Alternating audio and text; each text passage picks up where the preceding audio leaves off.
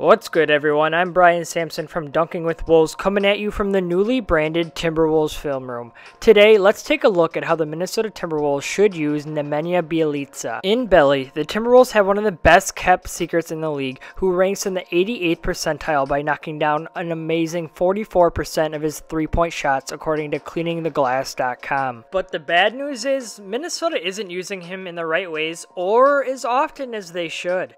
The easiest way to use Belly is in basic pick and pop situations, especially considering that he knocks down 44.3% of his catch and shoot opportunities according to NBA.com. Unfortunately, the Timberwolves only use him as a roll or pop man on 5.8% of his possessions. I mean, just watch this beautiful stroke. Yak yak! Even if he's not shooting immediately off the catch, he's a very underrated driver and does a great job of using his strength and body control to finish around the rim, where he converts 72% of his shots.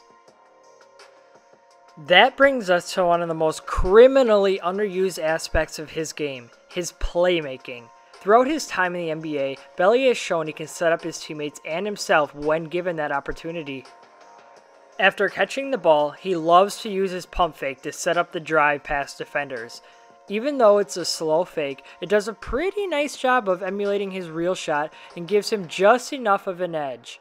After that, he uses his strength advantage over his opponents to get to where he wants on the floor, and then displays great body control and touch around the rim. Ooh, boy, you see this floater? That's something you mainly see in guards.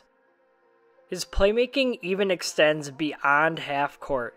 When he's been given the opportunity, he showed off his length of the floor dribbling abilities, and they haven't disappointed. Unfortunately, we don't get to see that side of Belly very often, as he's typically banned to spot up duty on the three-point line.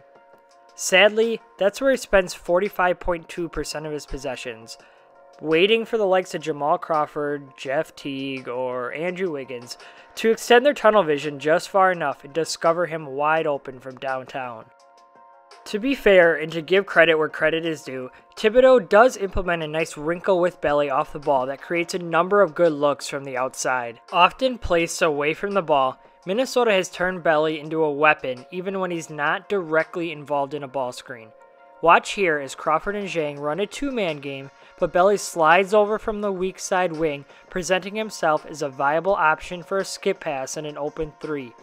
This play is there because Zhang never pops to the three-point line, always choosing to pop mid-range or roll to the basket. Another thing Minnesota did well with Belly came earlier in the season when they ran this alteration of the Spain pick and roll. This was a great play design that netted Belly many open looks, but the Timberwolves have completely gone away from it for some reason. The play starts with the guard bringing the ball up the floor and receiving a high ball screen at the top of the key from the center. Belly is positioned at the free throw line and the two wings are in the corners to present optimal spacing. The guard can then pick either side and dribbles toward the elbow. While he's doing that, Zhang rolls to the hoop and Belly pops to the top of the key before catching a turnaround pass from the guard for an open three. This play works perfectly because due to Belly's positioning, his man is forced to tag the roll man and prevent an easy bucket at the rim. While his defender is doing that, he's popping away from him and finding the open spot on the perimeter. I have no idea why the Timberwolves stopped running this play, but they need to get back to it immediately. Even if Belly doesn't catch and shoot, he's able to show off his pump fake and playmaking skills we discussed earlier and get a shot at the rim. Minnesota can also steal from other teams and implement different actions they run to get shooters open, such as the San Antonio Spurs and their hammer action. Well, there's a lot of stuff to dissect in this play. Let's just focus on the back screen being set on Jimmy Butler that nets Danny Green an open three from the corner. The Timberwolves have a chance to run an impromptu hammer action in this Towns post-up, but Taj Gibson fails to anticipate the skip pass to the corner and doesn't seal off Belly's man, which allows him to get out to the line quicker and force the miss by contesting the shot. Overall, Thibodeau and the coaching staff do a couple of nice things to spring Belly free, but they need to make him more of a focal point of the second unit that struggled. He's one of the Timberwolves' best shooters and needs to be featured more heavily. Well, thank you everyone for tuning into the newly branded Timberwolves film room. I have more new stuff coming out shortly, so stay tuned. In the meantime, I'd appreciate if you give this video the old thumbs up and subscribe to the channel. For all your Timberwolves related analysis, you can follow me on Twitter at BrianSampsonNBA. Catch you next time, Wolves fans.